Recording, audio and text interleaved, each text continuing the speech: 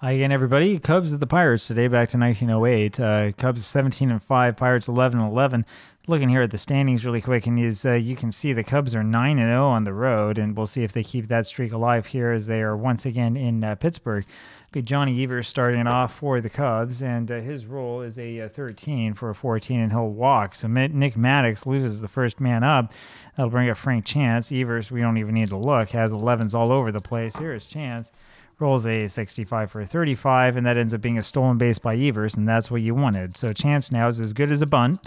Chance at the next roll rolls a 54 for a 45, fly ball right field, and it is Wilson who makes the catch. But Evers is able to tag up, go over to third base, and that'll bring up Jimmy Sheckard. So chance for the Cubs to score already. Top of the first inning, runner on third base, only one out. Jimmy rolls a 25 for a 10. That'll be a single to right, scores the run, and then Sheckard is able to steal second right afterwards. And so there's a runner in scoring position again for the Cubs. It's 1-0, and here's Jimmy Slagle. He rolls a 21 for a 30. Fly ball left field. Clark has that for the out. 2 gone. Joe Tinker up there now rolls a 36 for a 14, and he'll take his base on the walk. He'll bring up Harry Steinfeld. Runners on first and second now, 2 outs, top of the first. Steinfeld rolls a 25 for an 8. That'll be a ground ball to the left side. Leach has it. Third baseman on to first for the out, and we go to the bottom of the first inning. Honus Wagner up there hitting 346, 414 on base percentage, 487 slugging percentage, and he can still afford to take it to the next level this season. Rolls a 36 for a 33. That'll be, we'll see what it is with the little E rule. It's an 11, so that ends up being a ground ball over to short, and that is Tinker who drops that one. Wagner makes it to first, so he's on at first base. Nobody out bottom the first. Here's Fred Clark. He rolls a 21 for a 30. Fly ball left field. Sheckard has that. 1 gone. Tommy Leach up now rolls a 61 for a 39, changed to 41, and that is a ground ball over to Tinker, flips over to Evers. They get Wagner on the force, and Leach makes it to first base on the fielder's choice. And Wagner is injured on that play, so we'll have to take him out after this inning. That's going to hurt the Pirates' chances. Runner on a first, 2 gone. Chief Wilson up there, Owen Wilson. Rolls a 14 for a 43. Fly ball center field, and Slagle has that for the out. We go to the bottom or the top of the second. And that will be it for Wagner. And you know who we're going to put in. We don't even need to look at his card. We all know who it is. Charlie Starr goes over to shortstop and will end up being the leadoff hitter. Wildfire Schultz here for the Cubs, top of the second, rolls a 66 for a 0. Then a 36 for a 6. There's the roll for the L. It's way out of the range, so it's a double for Schultz. That'll bring up Pat Moran. So while the Pirates are rolling injuries for their players, the Cubs are rolling doubles. Pat Moran up there, hitting 182, 308 on base percentage, having one of his rarer starts. With the runner on second, rolls a 51 for a 9, and that's a single that will score the runner. He's then caught trying to steal because of the little C. So it's a 2-0 game here for the Cubs with 1 out. Jack Feister up there. He rolls a 22 for an 8. That's going to be a ground ball to Starr. Throws to first. 2 gone. Johnny Evers up there now rolls a 25 for an 11. That'll be a single, and then he'll steal second right afterwards. That brings up Frank Chance with the runner on at second. 2 gone. He rolls a 23 for a 32. Fly ball right field. It's Wilson who has that for the out. We go to the bottom of the second. Owen Wilson, of course, it's his rookie year. You probably didn't know that. Owen Wilson, who had 36 triples in 1912. Ed Abaticio up here at bottom of the second, leading off for the Pirates. Rolls a 52 for a 27. Ground ball over to Steinfeld. Throws to first. 1 away.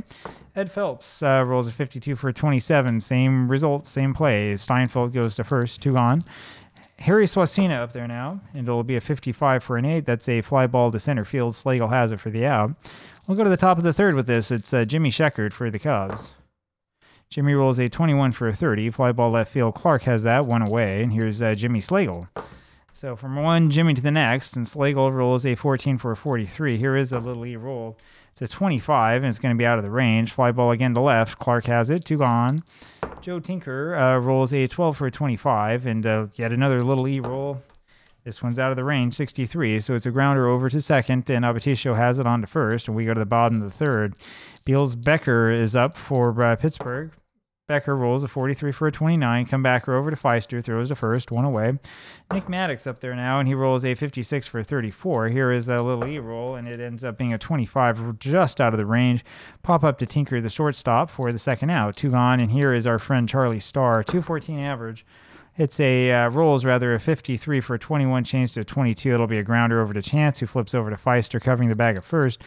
We go to the top of the 4th inning. Moving quickly here, 2-0 for the Cubs. And Harry Steinfeld rolls a 25 for an 8. That'll be a ground ball to short. Starr has it on the first, 1 out. Wildfire Schultz now rolls a 66 for a 0. His next roll is going to be a 25 for a 6. And then there is, again, that potential home run rule, but it's a 35 out of the range. That'll be a double for Schultz, and that brings up Pat Moran. Runner on at second base, 1 out. And Moran, go ahead and swing away here. Rolls a 36 for a 32. Fly ball to right field. Wilson has that for the second out. 2 gone. Jack Feister. He rolls a 21 for a 30. That'll be a fly ball to Clark and left, and we go to the bottom of the 4th. 2-0 Cubs. Chicago's left 4 on. The Pirates only have left 1 on, bottom of the 4th. And the roll for Fred Clark's a 22 for a 7, single to right. And so they break the spell that Jack Feister had cast upon them. And here comes Tommy Leach. 2-0, not out of range. And Leach rolls a 41 for a 28. Ground ball over to Tinker, flips to Devers. Get the force at second, no throw to first. 1 away, and here's Owen Wilson. Wilson rolls a 63 for a 30. It'll be a fly ball to left field. Sheckard has it. 2 gone, and it's Abaticio. He rolls a 34 for a 44, and that's a fly ball over to center. Slagle's got it. We go to the top of the 5th. Johnny Evers now leading this off, top of the 5th. The Cubs 2-0 game. Cubs in control. Evers rolls a 52 for a 27. Grounder over to Leach, who goes to first. 1 gone. Frank Chance now. He rolls a 24 for a 13, and he's going to strike out. First strikeout of the game for Nick Maddox. 2 gone. Here's Jimmy Sheckard. He rolls a 16 for a 28. That'll be a grounder over to short. Charlie Starr has that one yet again and throws to first for the out. And let's see if we can get this center a little bit better. There we go. We go to the bottom of the 5th. It's going to be Ed Phelps, catcher for the Pirates. Rolls a 33 for a 7, and there's a single to right field. That'll bring up Harry Swasina. So question is, do you swing away? Do you bunt? Probably bunt with Swasina hitting 185. Rolls a 61 for a 32 as a bunt to the left side. It is Steinfeld who has that, throws over to first for the out. Phelps will move up to second, and there's 2 chances now for the Pirates to get that run home. First, it's Beals Becker, who rolls a 53 for a 16, changed to 22. And that's going to be a bad throw by Feister trying to pick off the runner, and that allows Phelps to move over to third. Becker's still up there, and the infield will play deep. Next roll is a 56 for 32. Fly ball right field, and Schultz has it for the out, and Phelps is not fast enough to score. So there's 2 away, and here comes Nick Maddox, and you have to leave him in the game at this point. And so let's see what the Pirates do here. Maddox rolls a 42 for a 23, changed to a 41. And that's going to be a pickoff play. So after a pitch, Moran fires it over to third base, and Steinfeld puts the tag down, and they get the runner off of third base, and we go to the top of the 6th inning. Poor running play there by the Pirates, and it also means that Maddox will lead off the bottom of the 6th. Jimmy Slagle here in the top of the 6th now rolls a 31 for a 14, and he walks, and that'll bring up Joe Tinker. Tinker today so far 0 for 1, hitting a nice cool 256, 280 on base percentage, and he rolls a 25 for a 10. That'll be a single to left center field. Slagle moves over to third, and then next Tinker steals second. And that'll bring up Harry Steinfeld now. 2-0 game, runners on at second and third, and we'll just swing away with Harry.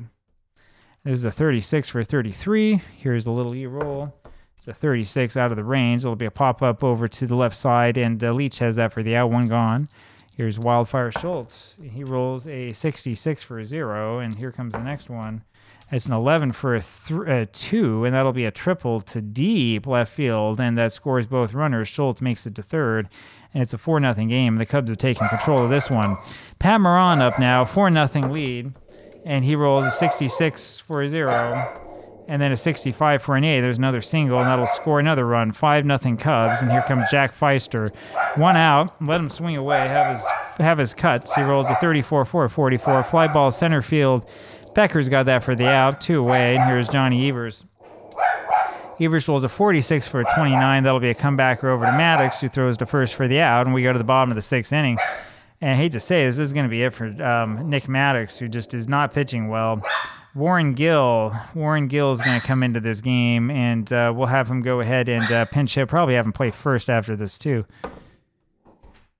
Gil rolls a 42 for a 37, change to 36, that'll be a ball. Gil, so far, only 4 plate appearances this season. Now rolls a 32 for a 26. It's a ground ball over to second. Evers has it on to first, one gone. Charlie Starr it is, and he rolls a 31 for a 14, and he walks, and that'll bring up Fred Clark. Clark rolls a 41 for a 28. Ground ball, shortstop. Tinker flips it over to Evers for 1. No play at first, though, and it's 2 away. Here's Tommy Leach. Leach rolls a 16 for a 26. That's another ground ball to second this time. Evers flips over to Tinker, and they get the force. We go to the top of the 7th inning. So what we're going to do is we're going to have Gil change his position. He'll be the first baseman. Whoops. I have to actually click OK. See, it should be OK here and cancel over. Whatever. And then Swasina, we're going to do actually... They probably have a third baseman somewhere around here, huh? What do you think? Or not? Well, apparently not. Apparently we don't keep third baseman on the bench. What do they have? They have another first baseman, and they have an outfielder. So we will not do that. What we will do here is we will just take Swasina out, and we'll put, I don't know, someone or other will come into this ball game. Harley Young. Harley Young, you look pretty good. I bet you can be the pitcher if you try. There we go. So Harley Young, now the pitcher, comes in, top of the 7th inning. 5-0 game, and here's Frank Chance. Chance rolls a 66 for a 0, so he greets Young right away with power, and then a 63 for a 6. That's a double hit deep to right center field. I'll bring up Jimmy Sheckard now with the runner on at second base, and nobody out, top of the 7th, 5-0 Cubs. Sheckard rolls a 22 for an 8. That'll be a comebacker to Young, throws to first for the out. Chance moves to third, one gone. Jimmy Slagle rolls an 11 for a 7, and he gets the single that scores the run. It's 6-0 Cubs, and here's Joe Tinker. Tinker rolls a 36 for a 14. It'll be a ball. Next roll is a 33 for a 0, and the roll after that is a 35 for a 2. That'll be a triple down the right field foul line, and that makes this a 7-0 game. Up now is Harry Steinfeld.